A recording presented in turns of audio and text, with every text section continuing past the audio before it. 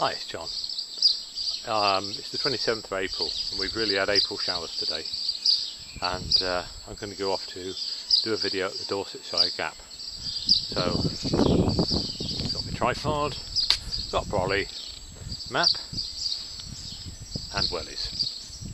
I can go one of two ways, either through Buckle and Newton or through Alton, Pancras and Plush. Well, I'm going to go the Plush way because I don't go this way very often. This is just coming into Piddle Trent Tide.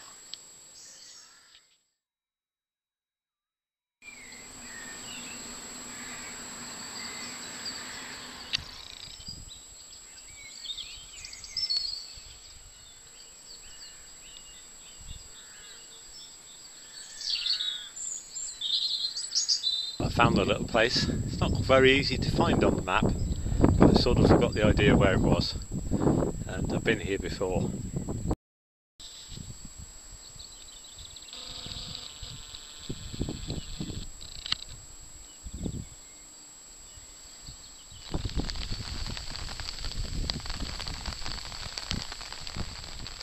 Operating the camera with one hand under the umbrella.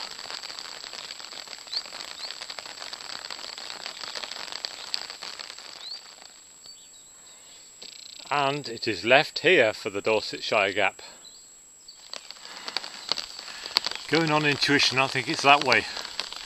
At the last resort, look at the map, but I think I'm going to go the path to the left.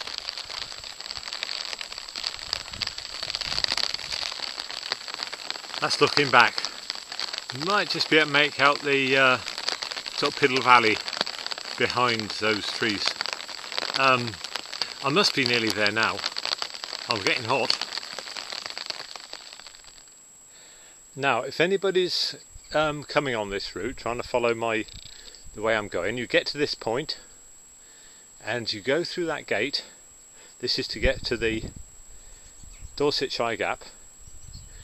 Go through that gate and then you go left and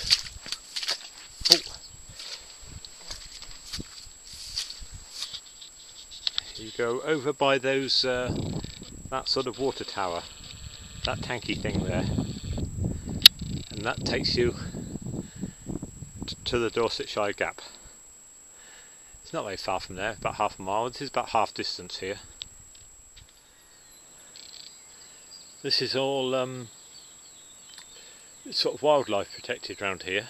I've just been through a field and it's full of skylarks, and just come through this gate now, and there's what you call a dew pond.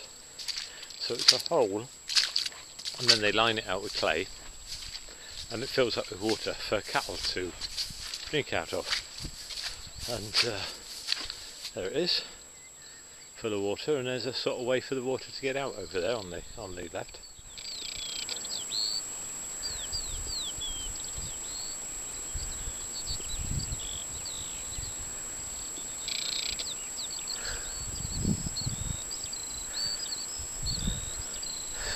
Can you hear the skylark above my panting and the autofocus of the camera?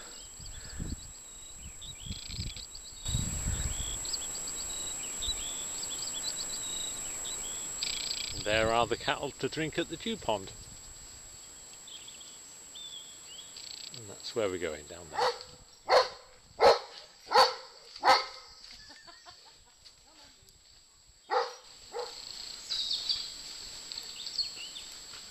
A sign is very reassuring.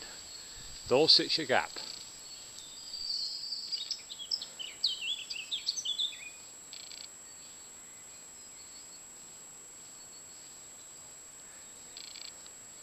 Well, I'm well on the way to the gap now, and these ancient sunken paths got lots of wildlife in.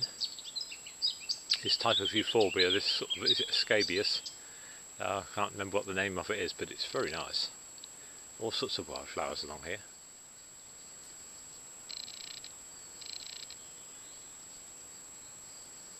Well, here I am at the gap, and this is where the 5 paths meet.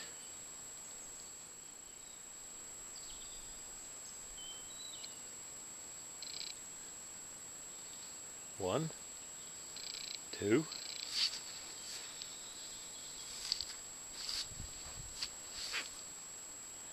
3. That's the one I've come down. 4. This one looks the most interesting. That one goes to Higher Melcombe. Higher Melcombe, with an E on the end, with a B and an E on the end, and that's only a quarter of a mile down there.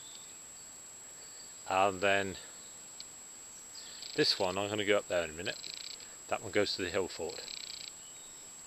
Oh, I remember. And there's a box there. I think it's got supplies in or something. I have to have a look in the box. So here's the little box. It's got a brick on top of it, and someone's lost their welly and they've left that there. And I've just had a look inside it actually, and it's got bags inside it. I'll put that brick back on in a minute. And for notes about, you know, when you know, if you've been here. I'm going to put a note now in. 27th of April. Plenty of cowslips up here.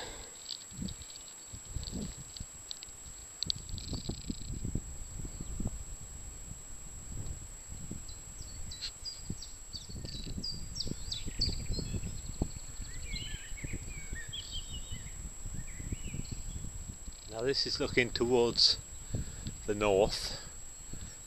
What should we say? Looking towards Shaftesbury possibly. And you can see all the rain coming. There's quite a lot of rain in those clouds, and you can see it all pouring down on the horizon. So it's like I'm going to get wet again. Never mind.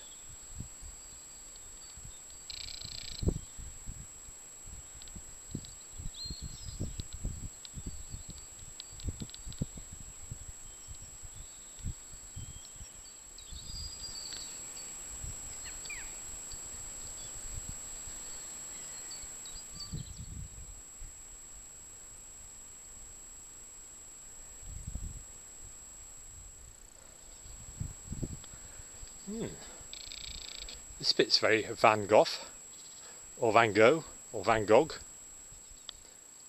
The smell of the countryside here is gorgeous. Bluebells and blackthorn. Well, I'm more or less back, and just in front of me about 200 yards is the road, and then beyond that is the path up that hill. And that will take a person up to where that last video that I did ended. Well, not ended, but where we turned to do a more circular walk.